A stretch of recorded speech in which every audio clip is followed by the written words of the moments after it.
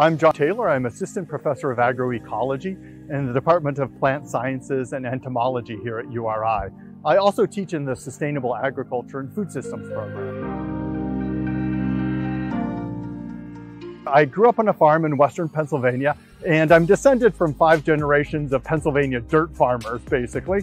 However, it took me a while to come back to agriculture and eventually get a Ph.D. in crop sciences from the University of Illinois, Urbana-Champaign, where I studied urban agriculture on the south side of Chicago. My research focuses on urban agriculture and small-scale agricultural systems, and so I really love the multidisciplinary nature of my research, and I just really enjoy learning what people are doing in their gardens and farms. I really love to teach project-based classes, and I think that really comes out of my training as a landscape architect, my studio training as a landscape architect, because it's just a great way for students to apply the principles and practices that they learn about in class to real-life situations. Well, I wanted them to come away from my class with the information and the skills that they need to help create sustainable, resilient, and equitable food systems. So they're not only producing food, but they're also helping to heal social rift in urban neighborhoods, for instance, and they're a real social and cultural resource. Well, of course, I am an avid gardener, and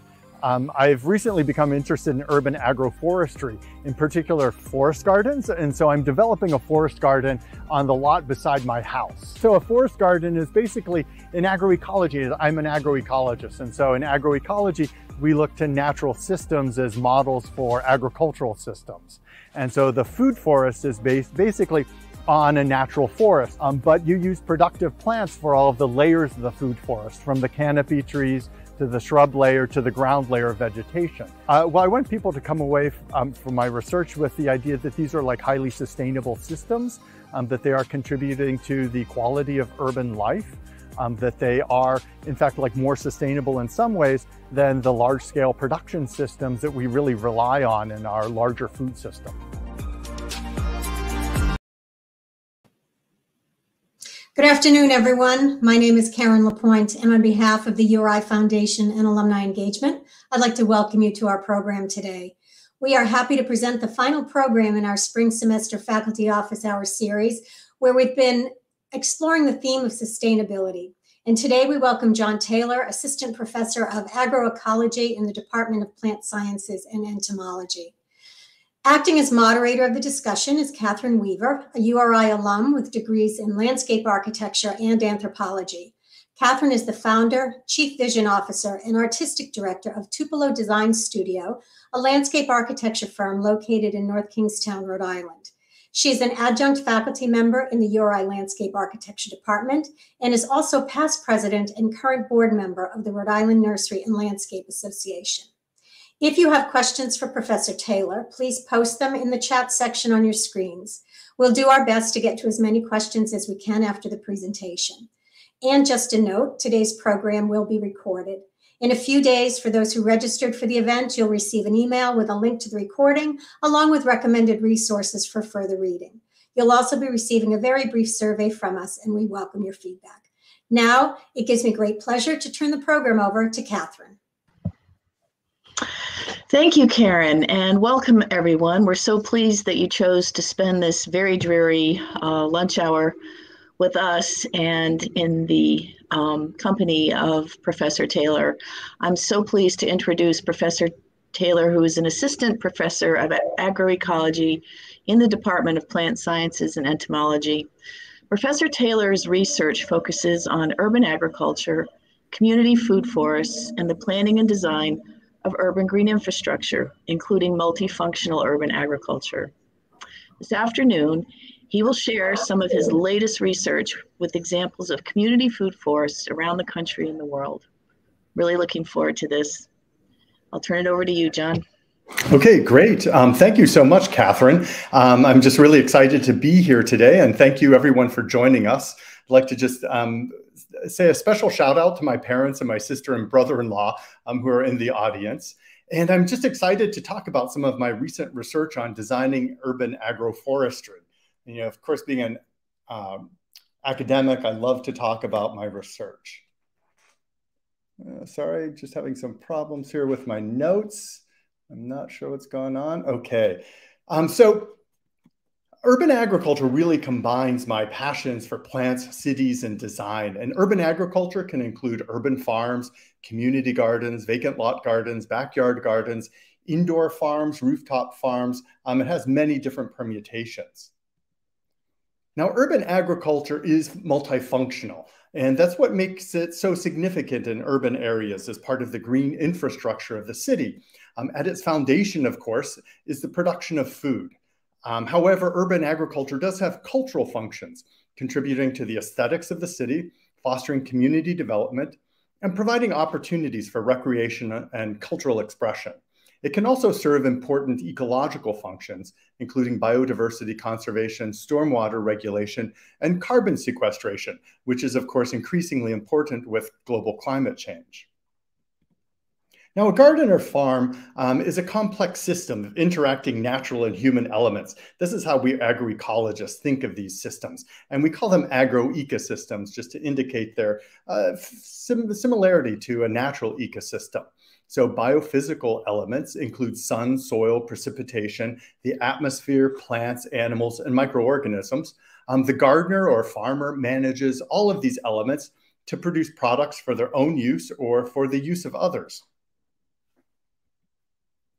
Consequently, because I'm studying what are really complex systems with these social and natural elements, I employ methods in my research from the social and natural sciences, including qualitative interviews, plant surveys, soil testing, and canopy analysis and other ecological methods. So my doctoral work in Chicago focused on the home gardens of African American, Mexican origin, and Chinese origin households. Now, I didn't get my PhD until I was 50. This was after working and teaching landscape architecture before going back to school and getting my PhD in crop sciences at the University of Illinois, Urbana-Champaign. I've been at the University of Rhode Island on the faculty for 6 years at this point. And I've continued my work in urban agriculture with research collaborators, including the Southside Community Land Trust in Providence, which manages over 50 community gardens and farms, including the Somerset Community Garden on the south side of Providence. And then recently, of course, as you know from the introduction, I've become interested in urban agroforestry. And so you might ask, what is agroforestry? Well, this is a rather wordy definition from the Food and Agriculture Organization of the UN, but essentially it's growing crops with trees, where the trees themselves may be crops. They may be fruit or nut crops or crops for lumber or other timber products. So you're probably familiar with one agroforestry product from the supermarket or the coffee shop, shade coffee. And so this is an agroforestry system. In rural areas, agroforestry also includes large-scale systems like alley cropping. On the left, trees grown for timber or paper pulp are being grown with wheat in the alleys. On the right, apple trees are being grown with soybeans in China. So pasturing livestock with a tree crop is known as silvopasture. There's even interest in increasing this practice in urban areas with animals like, for instance, goats. And finally, in forest farming, non-timber products like mushrooms or ginseng or golden seal are grown under the canopy of mature forest trees. Now, my research focuses on food forests, which have recently captured the imagination of the public and the media. If you Google food forest, you'll probably find the image on the left, which shows the layers of the food forest, from canopy trees to ground layer vegetation. In general, there's a minimum of 3 layers to a food forest. On the right is an article on the Brown Mills food forest in Atlanta, which at 6 acres is the largest food forest in the United States. There's also a large one in Seattle. Now, combining woody plants with other crops, though, sort of based on my experience in urban agriculture, has a long tradition in urban production systems. On the left is the Rainbow Beach Community Garden in Chicago. It's on the south side, and it's an original Victory Garden founded in the 1940s in a city park. So it includes annual vegetables, berry bushes, and fruit trees. And then on the right, we have a home garden of a Mexican origin family on the city's west side that was part of my doctoral research. It reproduces in some ways the form of the Central American milpa, or an agroforestry system that's found from Mexico into Central America. And so it includes sorghum, the herb papalo, fruit trees, and grapevines at the edges. But going back even further, agroforestry has an even longer history in traditional agricultural practices, which can serve as an inspiration for agroecologists like me. These include the Central American milpa cycle, shown on the left, and tropical home gardens, which inspired the concept of food forests initially in the permaculture movement. Now, traditional systems in turn were inspired by the observation of nature by traditional farmers, particularly tropical forests, which have this wonderful layered vegetation, which basically captures practically every photon of light that hits the forest, from emergent canopy trees down to ground cover trees. And this is what food forests try to simulate. And the idea is that because they do maximize the use of space and the use of sunlight, that they yield more than a much simpler urban agricultural system like an annual community garden or backyard vegetable garden. And urban agroforestry, in fact, does offer some advantages over annual urban agriculture, which really kind of dominates urban production. And this is why I've become interested in studying it. We do get in these systems increased biodiversity due to layering, because as you add more vegetation, you get more niches for native birds and insects. You do have some mitigation too of the urban heat island effect potentially. Cities are hotter than their surroundings, and this is due to the thermal mass of the city, all of the pavement and the building masses. There's potentially increased carbon sequestration in woody material in these systems. And there can be a greater sense of place and place attachment. People may be more fond of urban agroforestry sites than annual vegetable gardens, because of the presence of trees. Because people do like landscapes with trees, and they do like biodiverse landscapes too. And there is also the opportunity to grow things other than annual vegetables in these systems, including tree fruits and nuts, and also berries, which can contribute significantly, I think, or could, to the diets of urban residents. Now, my recent work really kind of starts to integrate the theory, principles, and practices from diverse fields to create an evidence-based approach to multifunctional UAF, or urban agroforestry design. And so this graphic just illustrates some of the diverse disciplines that inform my approach, and summarizes the design principles developed from each discipline in this sort of like framework of hypotheses that I've basically developed, along with my collaborator, Dr. Sarah Lovell, who is the director of the Center for Agroforestry at the University of Missouri. So we're combining sort of theory and principles and practices from urban agroecology, environmental psychology, and landscape architecture. And so both Sarah and I have degrees in landscape architecture to develop a set of principles and design principles that will inform the development of culturally preferred multifunctional urban agroforestry sites, promoting food security, circular urban metabolism, and community empowerment. That's a lot to expect of these urban agroforestry sites, but I think they're up to the challenge.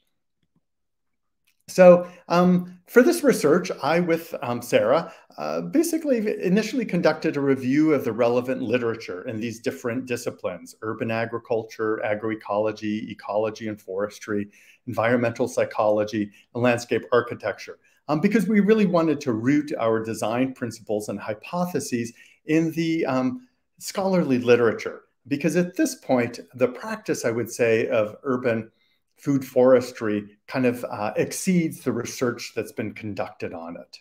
We're also doing some qualitative assessments of existing self-identified urban community food forests in the United States. And so far, I've visited 30 different food forests across the Northeast and the Midwest. Last spring, I visited these sites, and I hope that this summer I'll be able to visit some sites on the West Coast.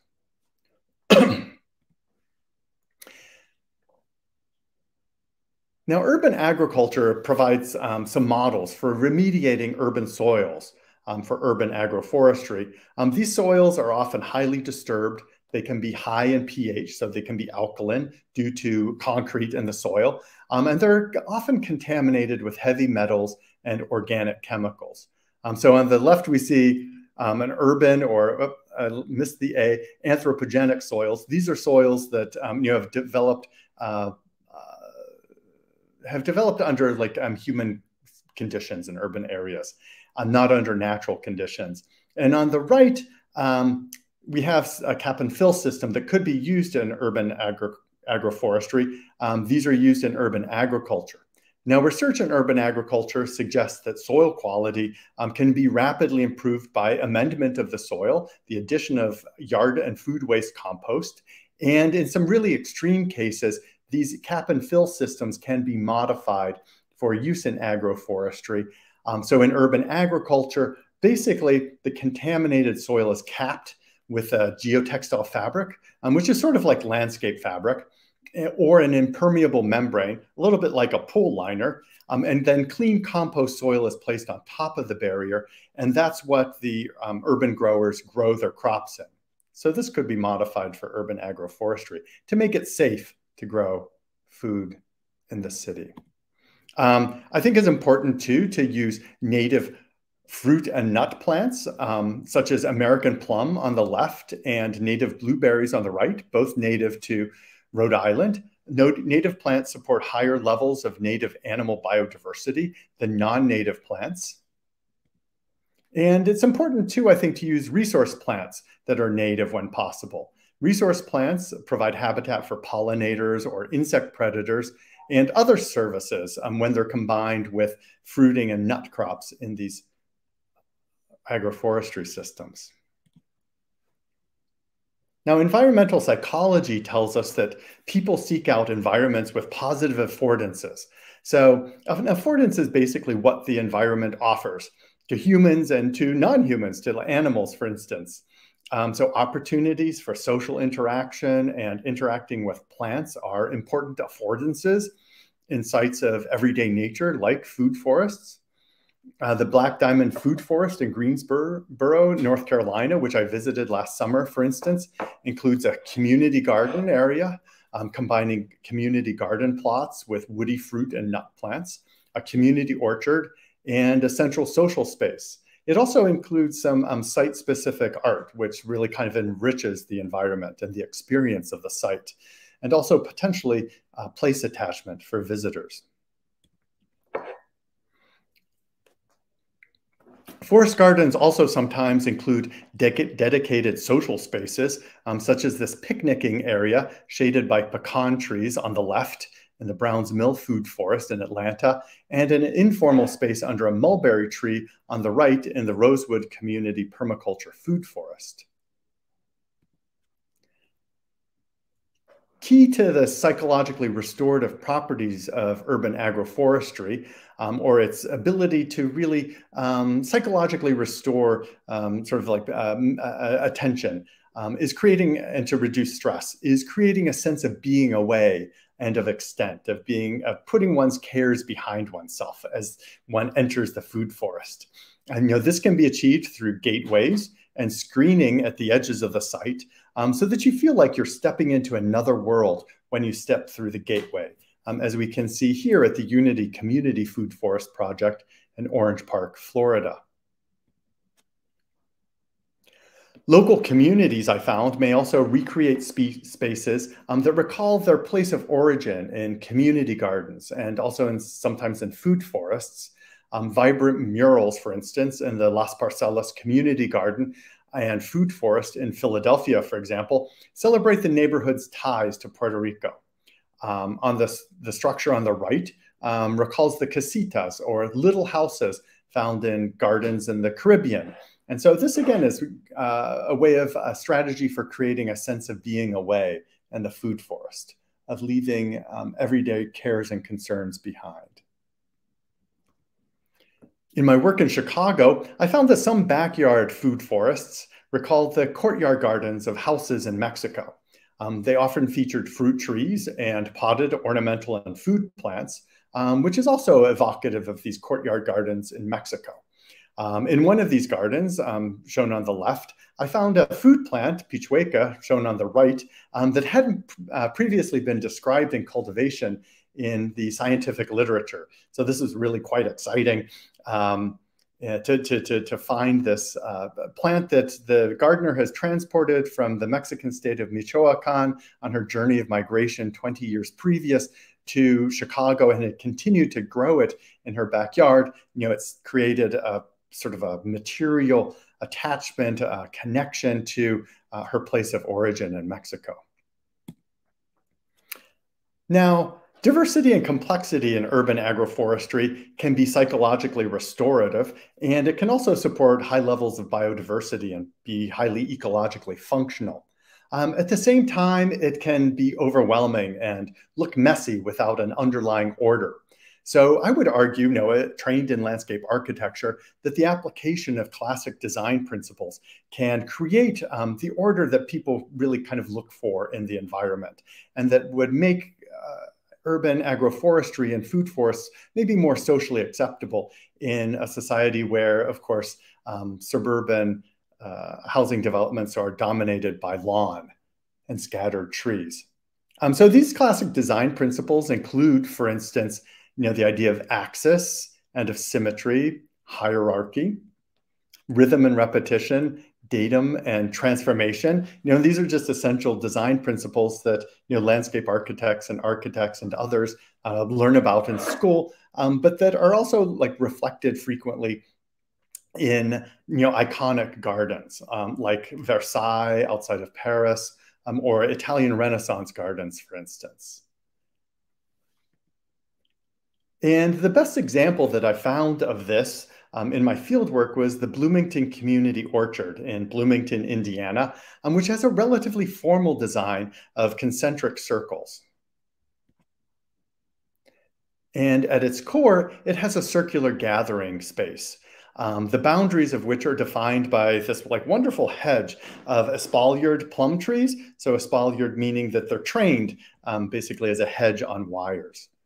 It's really quite peaceful setting, and highly ordered too.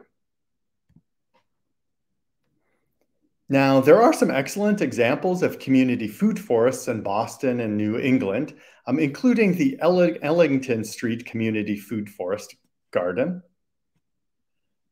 which has this wonderful signage, of course, indicating that you are entering a different space, a space separate from the city in some ways. It's a relatively young food forest, as most of them are in the United States. I think the oldest one is in Asheville, North Carolina, and it's the Dr. George Washington Carver Food Forest, and it dates to the 1990s. But most of them are only about 10 years old. So these are some of my students who worked with me this summer. We visited this food forest as part of a field trip. And so it includes the central gathering space, a gazebo, providing some shade, which is always welcome when you're out in the garden. There are areas of native plants and almost native plants in the garden. And it also includes a community garden, which is basically dominated by annual vegetable plants, but isn't a good example of these different affordances that these food forests and community gardens can offer to the public. It also includes a medicinal garden. And then the other food forest in Boston that I thought was quite nice, and what I like about these two food forests is that they are pocket parks, basically. They've been established on vacant lots in the city, and so they provide, the nearby residents with an opportunity to engage with everyday nature. They're not set apart in some much larger city park or regional park as some food forests are. Instead, they're integrated into the fabric of the city. So this, of course, Eggleston has this, it's quite successful, I think, in terms of its design. And it has this wonderful entry arbor that you kind of have to duck under the grapevines to enter. And a really wonderful, colorful fence in front. And it has a children's play area surrounded by native and non-native plants. We can see some milkweed, for instance, in the front, very important for monarch butterflies. It does have a food forest too, proper, with apple trees and comfrey, dill, echinacea, gooseberries and currants and other native and non-native plants. And it does include a social space for adults and for family that includes a wood-fired oven, which is kind of wonderful. So you can make some pizzas and share them with other folks in the food forest. Now, I am developing, along with a student in landscape architecture here at URI and a student in the Sustainable Agriculture and Food Systems program, which I teach in. We are developing a food forest down at the URI agronomy farm. So this is Plains, it's right along Plains Road. And we're calling it the Rhode Island Agrobiodiversity Garden at URI. Because it's going to feature crops integral to the foodways of the state's diverse communities. So it will include a settler's garden, an African diaspora garden, including plants from West Africa, the American South and the Caribbean, a South and Southeast Asian garden, a milpa, and a showcasing some of the food crops of Latin America, and a native edible plant garden, basically showcasing some of the plants that are native to Rhode Island and to the Northeast, but which are also edible. So we're developing this summer. We're going to be laying it out soon as it stops raining. So I'm pretty excited about this. Now, I hope you've enjoyed this tour of my research and food forests. While my research really kind of focuses on larger scale community agroforestry, the concept is adaptable to home gardens. And as I mentioned in the introductory video, I am developing one of these at my home in Wakefield. It's very much a work in progress, definitely. If you're interested in learning more about agroforestry, some resources include the URI Cooperative Extension's Native Plant Guide. So I think it's down right now for maintenance for a week or two, according to the website. But this allows you to actually search for native edible plants, which is a great resource. The Center for Agroforestry at the University of Missouri has some great material on agroforestry in general and a short blurb about urban agroforestry.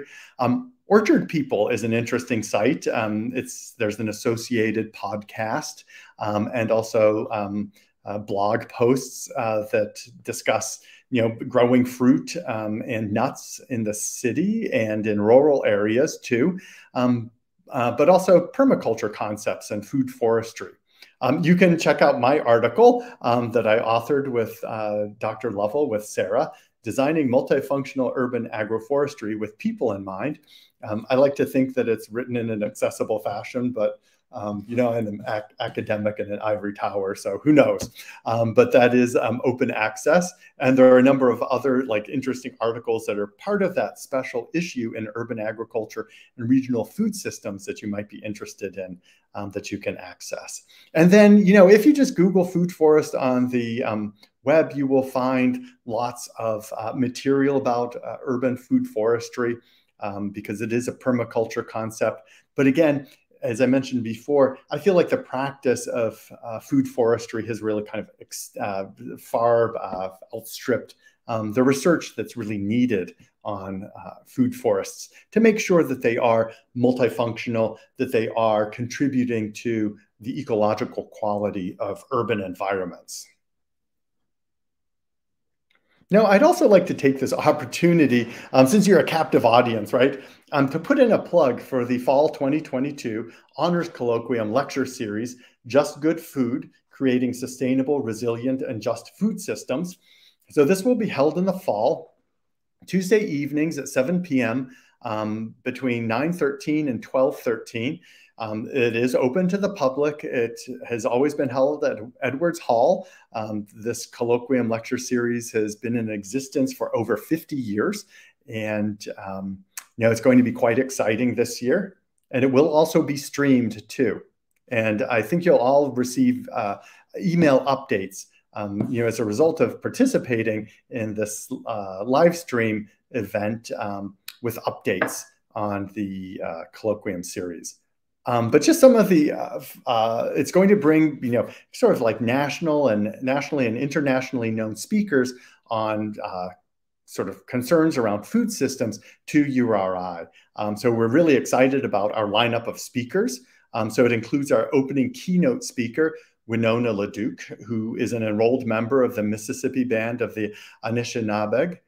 She lives and works on the White Earth reservations, and she's an environmentalist and activist and the executive director of the NGO Honor the Earth. We're also excited about Dr. Ashante Reese, who's a professor in the Africa and African Diaspora Studies Department at the University of Texas, Austin. She's the author of Black Food Geographies, and according to her faculty profile, works at the intersection of critical food studies and Black geographies, examining the ways Black people produce and navigate food-related spaces. We've also are going to be welcoming Sean Sherman, who is an Ogallala Lakota sous chef, known as the sous chef, great pun, and he's a cookbook author. He's the founder of the Indigenous food education business and caterer, the Sous Chef, and the nonprofit North American Traditional Indigenous Food Systems. And we're also going to have be hosting Tom Philpott, who's the food and agriculture correspondent for Mother Jones, and Saru Jayaraman. She's the president of One Fair Wage and the director of the Food and Labor Research Center at the University of California, Berkeley. She organizes and advocates for raising wages and working conditions for restaurant and other service workers.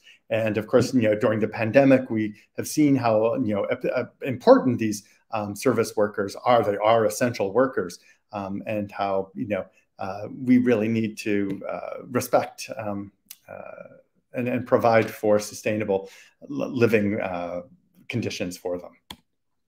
And then finally, we have Leah Penniman. She's a really well-known farmer, author, educator, and food sovereignty activist. She's the co-founder and co-director of Soulfire Farm in Grafton, New York, and is the author of the book Farming While Black. We're still scheduling a few more speakers, so you will receive some updates via email. And we'll send you a link to the Colloquium's website too, once our lineup is finalized. So now I think we'd like to open it up to some questions from the audience. Thank you very much.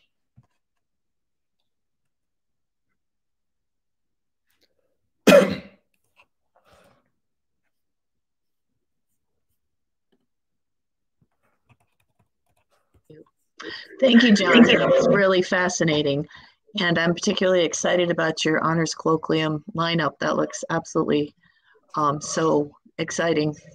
I guess if I take the lead here and maybe start with a few questions, any of you in the audience can please feel free to include yours in the chat bar, and we'll be happy to address them. One question that I had, John, was that you mentioned that you grew up on a farm, and your path to this profession took many turns, starting with a philosophy degree. And I just wondered if you could speak a little bit about how that informed your process as you moved through various studies to land where you are today. Sure. I think one of the great things about urban agriculture is because it is multidisciplinary multidisciplinary. And of course, like increasingly we see food systems too as, requiring, multidisciplinary, interdisciplinary, transdisciplinary collaborations.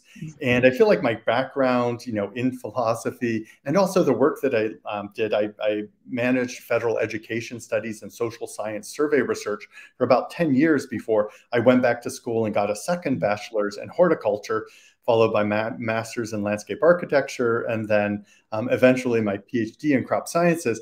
And I feel like all of that really kind of informed, my approach to studying urban agriculture and food systems in general. So I think it was really great, like sort of multidisciplinary preparation. I didn't realize it at the time, but for my current career. That's great. Thank you. Can you talk a little bit more about some of the research and projects that you are currently engaged with using your students' interests? Sure. Down at the University Agronomy Farm, for instance, that include, developing an urban adapted high tunnel system and I'm collaborating with the Southside Community Land Trust on this. And this is target audience is basically market gardeners. The problem with like urban high tunnels is high tunnels are great because they do extend the season. They're basically unheated plastic greenhouses, but often they're too large for urban environments. So we scaled it down to a much smaller footprint.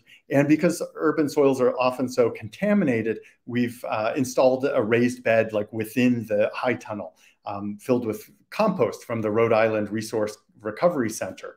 And so we're comparing production within these high tunnels to production outside the high tunnels and raised beds. And, my students are helping me with this, collecting data, planting, preparing the soil, and so forth during the summer months. So that's been great. We're also doing some research in Providence too, and surrounding communities, interviewing urban farmers and urban gardeners, including home gardeners, about the crops that they're growing. And really kind of like focusing too, to some extent, on immigrant gardeners and farmers, who have moved to the city, often from tropical climates or subtropical climates, and are adapting their traditional gardening and farming practices for a much different environment.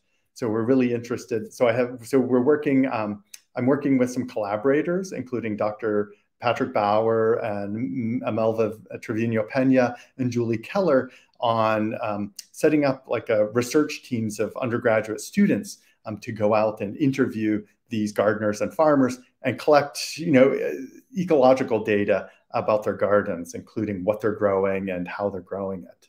So that's been a pretty exciting project.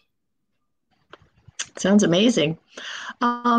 Maybe you could speak a little bit to how you put your research into practice in your own yard. You mentioned that you were starting an agroforestry garden on your property. Sure. Okay. Well, I've kind of been working on the inside of my house like for the last 6 years since I moved here. I do live in Wakefield, but now, landscape architects, like, their gardens always look like a mess, right? I'm so busy during the summer at the URI Agronomy Farm and working in the interior of my house, I haven't had that much time to work on the exterior. But I just started, this year, basically creating a food forest, applying some of those principles that, I've developed based on my review of the literature and visiting food forests across the US in my side yard. Also, I basically have stopped mowing much of my yard, and I live on the Saugatucket River, and it's been really interesting to see what pops up, after you stop mowing. Fortunately, my neighbors are pretty tolerant because I do have a lot of goldenrod and other plants that, people might think are weeds. But I know that, being part of that river corridor, it's so important to provide habitat for like songbirds, for instance, and other like native animal species. And I've really kind of like seen that sort of grow and develop in the 6 years that I've been, living in this house. I only wish the birds didn't start chirping at 3:30 in the morning during the summer here in Rhode Island. That's the only downside to having basically wildlife habitat in your backyard. That's great. And then while we're talking about your own private research and background, maybe you could speak a little bit to your background in landscape architecture that we share and how it's influenced your current research and work in agroecology. Sure. So I did graduate from the School of Natural Resources and Environment at the University of Michigan. So there was a really strong emphasis, of course, on ecology and also on environmental planning as part of that degree. One of my professors was Dr. Rachel Kaplan, who is a really well-known environmental psychologist. And I feel like that's kind of informed my approach to design. Grounding it in evidence-based practice from environmental psychology. But then I also did get the opportunity, after I practiced landscape architecture in Washington, D.C. For a couple of years, to teach landscape architecture as a lecturer at the University of Massachusetts, Amherst. And that I feel really kind of grounded me in design and design principles. And in fact, those illustrations of the different design principles came from one of my colleagues at the University of Massachusetts, Jane Thurber. So I feel like that really kind of nicely complemented my background, what I learned about environmental planning and ecology at the University of Michigan, the design sort of principles I learned at the University of Massachusetts. And so now I can kind of bring that into my work on urban green infrastructure, for instance, and sort of developing I guess designs and design principles that are sensitive to the psychological needs of people and to the preferences that people have in terms of landscape. That's great, thank you. So if someone in the audience wants to incorporate food forestry techniques into their backyard, where would the best place to start be? That's a really good in terms of what fruit and nut and berry varieties do well in Rhode Island, I think that our cooperative extension service, for instance, is a great resource. So I consult Heather Fobert, who's a cooperative extension specialist, to learn about what apple trees, for instance, are relatively disease resistant. And that's so important because, of course, in these if you're planting food forests, usually in a populated area, whether it's urban area or suburban area or a rural area, it's usually associated with where people live. You don't want to spray a lot of harmful chemicals, right? And so it's important to identify resistant varieties, disease and insect resistant varieties. So I think that's a great start. I think that Orchard People website is a good resource. Yeah, that's what I say. And again, read my article. No, I'm kidding.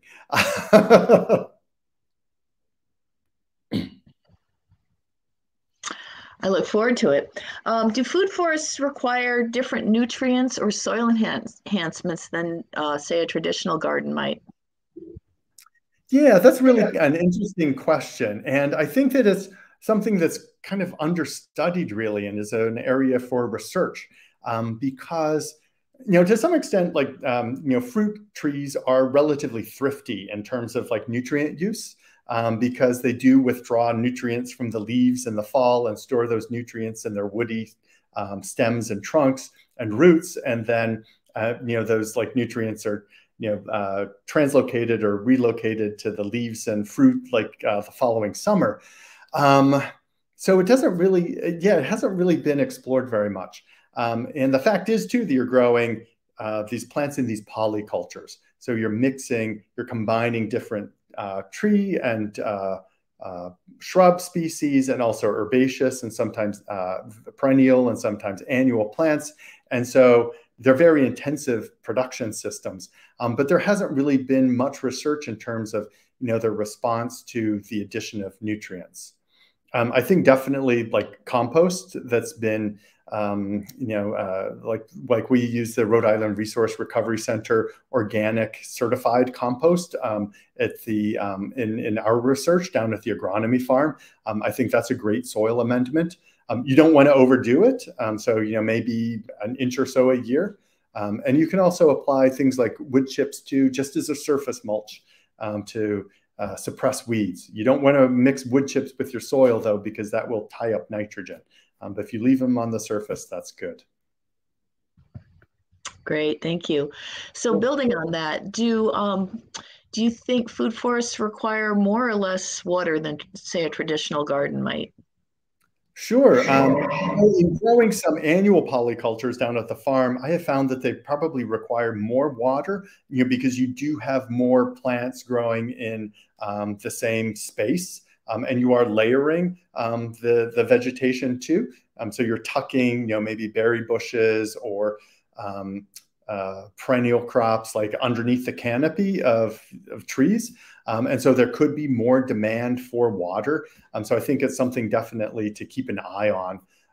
At the same time, many of these species, have relatively deep roots if they're perennial species. So they can draw water from deeper levels within the soil. So you've got all of these factors. Again, I think it's an area for research, definitely. That's great, thank you. So how, in a system that includes so many different size plants and diversity of plants, how does a farmer or a gardener balance the shade from the canopy so that the ground plants can thrive? Well, yeah, no, that's a great question too, and something that I've thought about a lot also. And I'm looking forward to kind of experimenting with that down at the food forest that we're establishing at the agronomy farm, and also in my own food forest at home. But, I think that there are methods for pruning, for instance, peach trees. Often with fruit trees, you want to keep a relatively open canopy so that you do get good, solar radiation interception by the fruit, for instance, within the canopy. So I think that sometimes sort of best practices for fruit trees can be also best practices for food forests. Because there is some thinning and pruning of the canopy that occurs. So I would suggest, definitely consulting with, resources from cooperative extension, whether that's URI or another land grant university, in terms of how to prune fruit trees for maximum, fruit production, which often does increase, light at ground level. Great, thank you. Do you factor in the projected effects of climate change and global warming into your crop selections and, planting a food forest that sort of will last the test of time? Is that something you actively consider?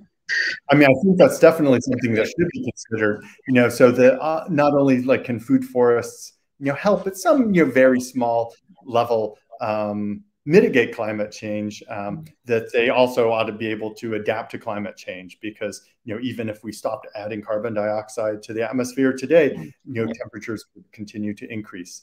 And I think that's probably most relevant, yes, in terms of the adaptability of the perennial crops that you're growing, because some of those trees, for instance, can live many, many years, especially large nut trees, for instance.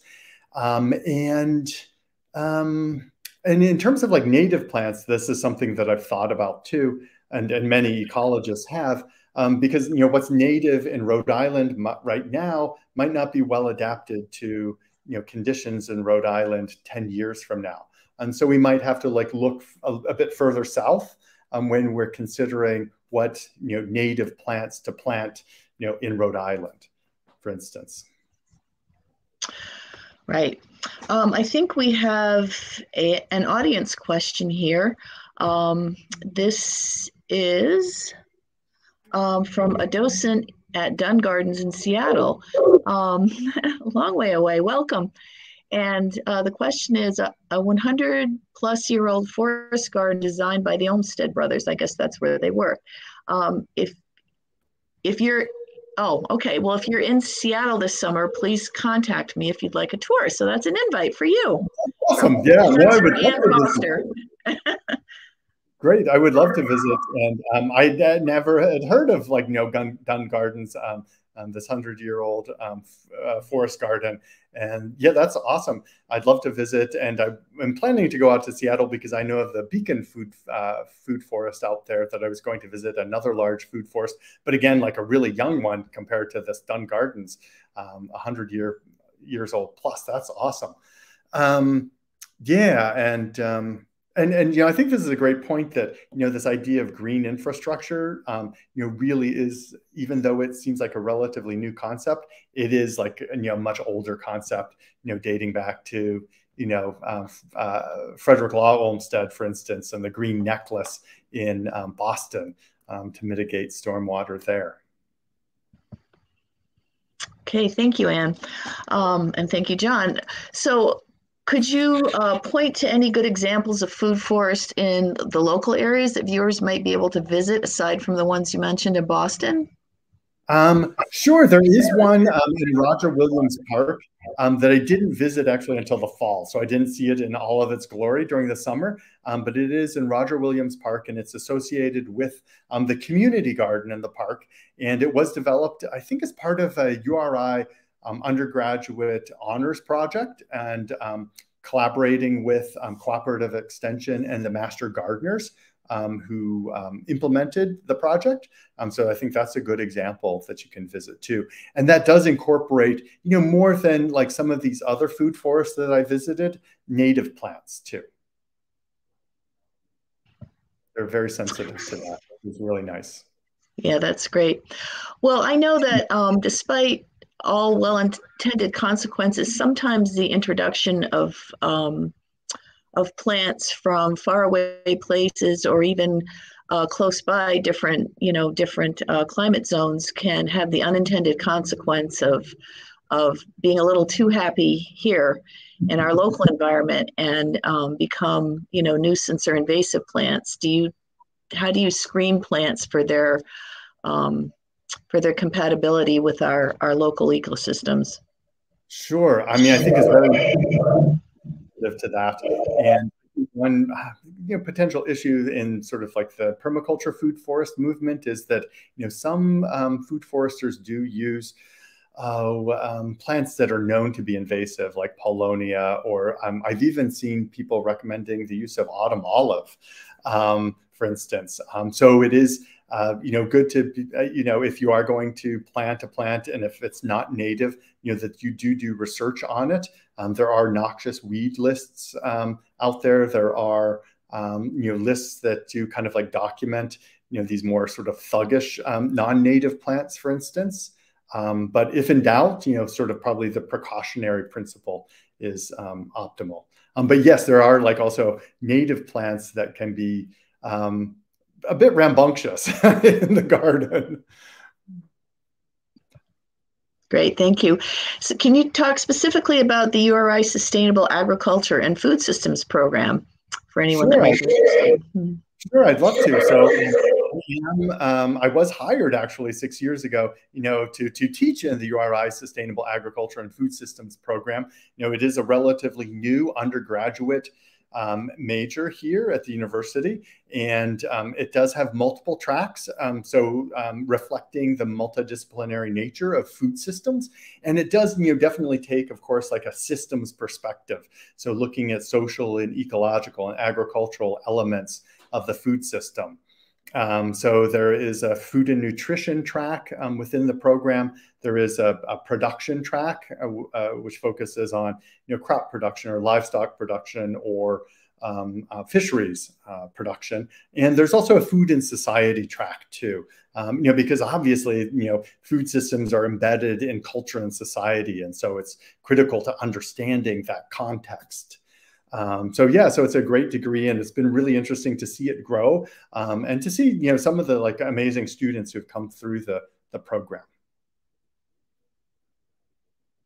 And we offer like sort of, I think it might have been mentioned in the video too, lots of hands-on learning too, either in the greenhouses here or down at the farms or at, or East Farm for fisheries. Thank you. Do you work with community partners in Rhode Island and beyond? I do. Partners in Rhode Island and beyond, including Southside Community Land Trust, has been my biggest collaborator here, primary collaborator here in Rhode Island. I have also done some work with groundwork, for instance, in Central Falls, Pawtucket, and I'm always looking to expand. That's great. Well, which leads to my next question, and I think that'll be our final one, unless we have any others from the audience. But I was curious as to whether or not there are any plans in the work to incorporate traditional ecological knowledge and collaboration with the Tamaqua Museum, which is going to be making its way onto land, currently owned by URI, but that will be used by them long term and is close by. So it seems like there's a real opportunity there. Yeah, no, I think that there definitely is. And I know that there are some folks at the university who are working with them, for our honors colloquium. Dawn Spears, is on our organizing committee, and she is, part of the Narragansett tribe and part of the Narragansett Food Sovereignty Initiative. So I think there are lots of opportunities for collaborating on that. And yeah, traditional ecological knowledge, we all have to, recognize, is the source of, all this agroecological practice that we talk about now as like science or practice or movement, but it is based in these in traditional ecological knowledge, and we have to recognize that and respect that. Okay, well, I guess this is the end of the line for this presentation. I could personally go on for hours. These are all subjects near and dear to my heart. But we wanted to say thank you so much, Professor Taylor. And as you mentioned at the beginning, folks will receive an email with a link with today's recording and with some more recommendations for further reading if you'd like more information. And we also hope that you'll join Professor Taylor for URI's 2022 Honors Colloquium presentations starting in September. So I'm sure that will be advertised further too. Yes. So again, we thank you so much for spending this gloomy lunch hour with us, and hope you found it as enjoyable as I did. Thank you. Yes. Thank you, everyone, so much.